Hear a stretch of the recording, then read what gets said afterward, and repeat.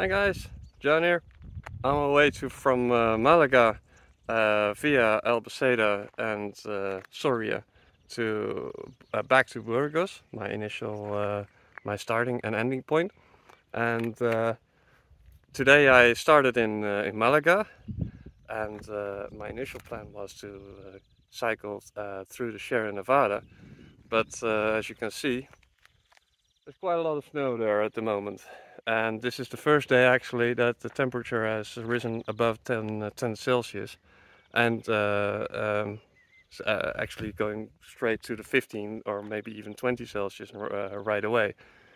But yeah, the Sierra Nevada, kind of high altitude, 1300 plus 1500, and they're still skiing actually there at the moment. And right now I'm at 800 meters above sea